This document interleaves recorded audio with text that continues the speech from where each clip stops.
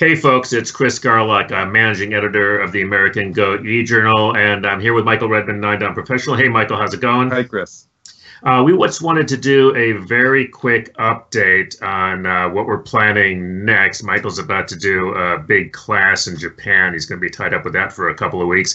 But we'll be back in a few weeks with a brand new series. And what we're going to do is just a very quick recap on the recent AlphaGo match, a little bit of a comparison between that and last year's historic match, and then a little bit of a peek at our next series. So first up, Michael, just back from China, you've had a chance to sort of get over the historic match there. What are your thoughts looking back on the recent match? Well, I think Keche was really trying to change his style to match AlphaGo in a way, maybe he actually even saw the set of 50 games, got a peek at it earlier, because he is emphasizing the 3-3 point a lot in his games, especially the first game. And trying some different tactics against AlphaGo, which it turned out they didn't really work very well, but that's just because AlphaGo is so strong. Right. Yeah.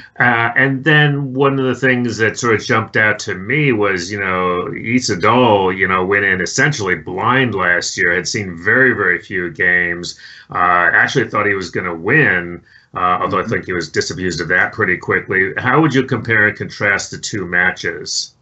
Well, I think that Lee Sedol saw very little apart from the games that Franhui played, which were professional level, but they were not close to Lee Sedol's level.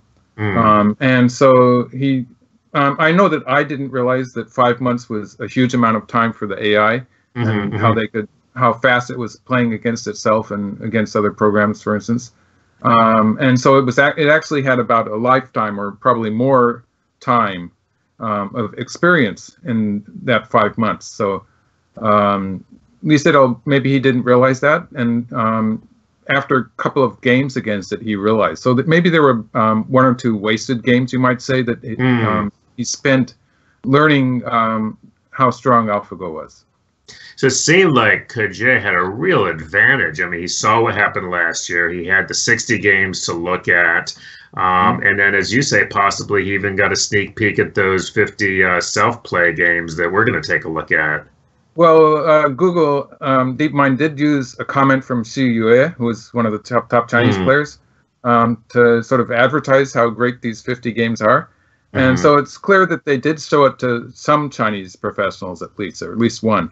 And just looking at the things that Keche tried in his games, I get the feeling that maybe he saw them too. So it could actually, in this case, it could be that he saw too much, because these 50 games are so different that it could be a bit disturbing to the player, actually. Yeah. It's disturbing to me. All these 3-3 invasions, if you'll just let me jump into the 50-game series here, it's jumping into the 3-3 point in more than half of the games. Right. And then since AlphaGo is playing both sides, then the other player jumps into the 3-3 point too, very early in the game. So it's something that we were taught not to do as we learned to play the game. So it's just sort of almost a taboo in human play. And so it's playing the 3-3 point, the early 3-3 point invasion in more than 50. It's playing it more than 50 times in the 50 games. So it's in some of the games it's playing it 3 times. Oh my goodness. So yeah. So it's both players are playing these early invasions, and it's happening more than one time in most of the games. But this, as you say, this runs pretty contrary to what you're taught as a professional. So and we'll get into this in our new series in a couple of weeks. But I mean, you're still a competing professional. I mean, what is this doing to professional play? Some people are trying it out. I think personally, I just don't have a story to fit to these 3-3 invasions. I don't have a reason for them to work. And when it's AlphaGo playing against itself, I don't really know if it's working just because it's a computer game or not. And so there's a big question there. With only 50 games to work with, I don't think I have enough to. It'll be difficult to make a decision like that. So that's one of the things that I'm going to be working on.